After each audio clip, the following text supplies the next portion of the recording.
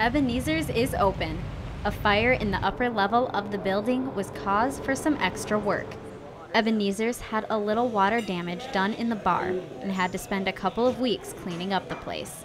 During this time, the Irish pub had to replace tiles, and the walls, ceilings, tables, and chairs were inspected and wiped down.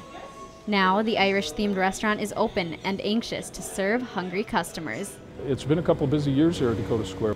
There's been activity inside and out at Dakota Square Mall. You hear a lot about internet retailing these days. This is an example of an internet retailer that is now doing their first pop-up shop. Jackson Henley is moving in, across from Dress Barn. High-end handbags, accessories, and apparel for ladies.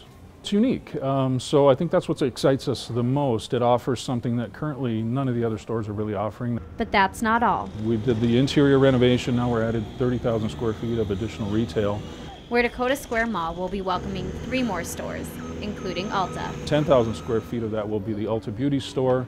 And if you look across the street, another new business is coming soon. KJ's Market will be in the old Marketplace Foods building. They'll focus, of course, on kind of clean living health style, organic foods. They will even have a large selection of local meats and produce. October will be the lucky month for many opening stores. With your Business Beat, Alexis Arthur, KX News.